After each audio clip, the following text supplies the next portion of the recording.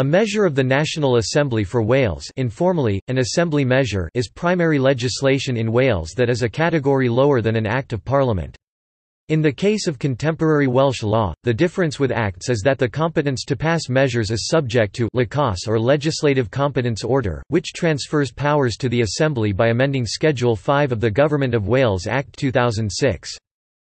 It was a lower form of primary legislation as it did not contain a large bulk of powers compared to the power to make acts. In Wales, each Assembly measure had to be accompanied with a matter which was transferred using the Legislative Competence Order (LCO) system. Each Assembly measure, like an Act of Parliament, had to have made provision for a matter within the remit of the legislative competency of the Assembly. Following a referendum held in 2011, the Assembly gained powers to make primary legislation known as Acts of the Assembly. These powers came into force after the 2011 Assembly elections, and the Assembly is no longer able to pass measures. Existing measures will remain valid unless repealed by the Assembly in the future.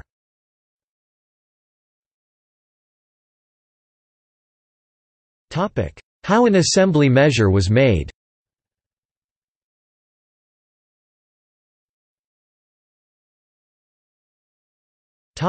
Consideration by the Assembly. Like Acts, Assembly measures face the same style of scrutiny. There were around 4 stages where the proposed legislation was scrutinized.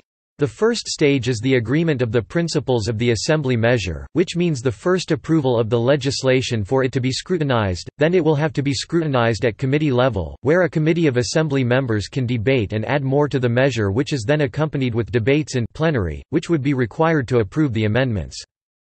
Once everything above has been completed, the Assembly can then start the final scrutinizing before the Assembly measure gets passed and becomes law. As in other legislative systems, some laws will fail, or be withdrawn.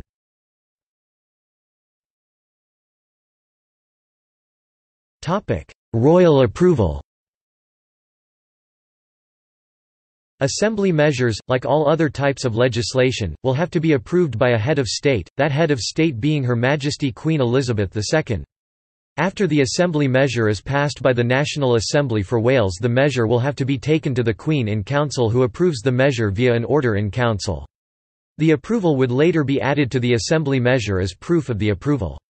The approving order in Council is not approved by both Houses of Parliament like the orders in Council conferring power to the Assembly.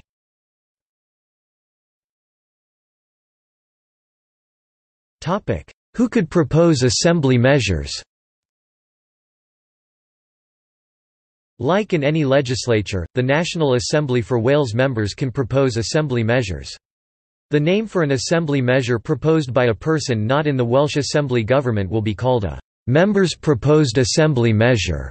Meanwhile, according to the same source, there will also be Government Proposed Assembly Measures and Emergency Proposed Assembly Measures. The first Welsh Legislative Council, a new post which commenced April 2007, working within the office of the first Welsh Legislative Council, part of the Legal Services Department of the Welsh Assembly Government, has responsibility for the drafting of the Welsh Assembly Government's legislative programme following the implementation of the Government of Wales Act 2006. Professor Thomas Glyn Watkin is the first person to be appointed to this post.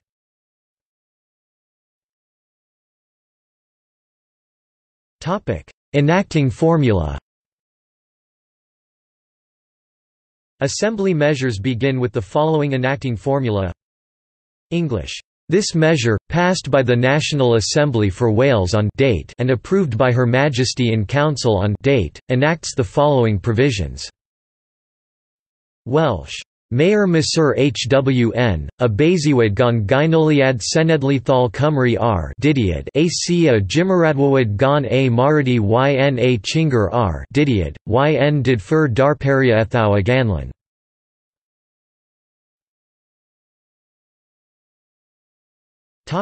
Confusion. When the Government of Wales Act 2006 was passed, some people reading it became confused as to what the difference between an Assembly measure and an order in Council is. Some people thought that the order in Council was just a way of conferring power to the Assembly so the Assembly could make more delegated legislation. However, the Act states that the Orders in Council are used only to transfer legal power to the Assembly. In this way, the Assembly, without having to go to Parliament, could then legislate using the Assembly Measures system instead of making acts straight off. An Assembly measure could then confer power to the Welsh ministers to make delegated legislation, or statutory instruments as guided within the measure.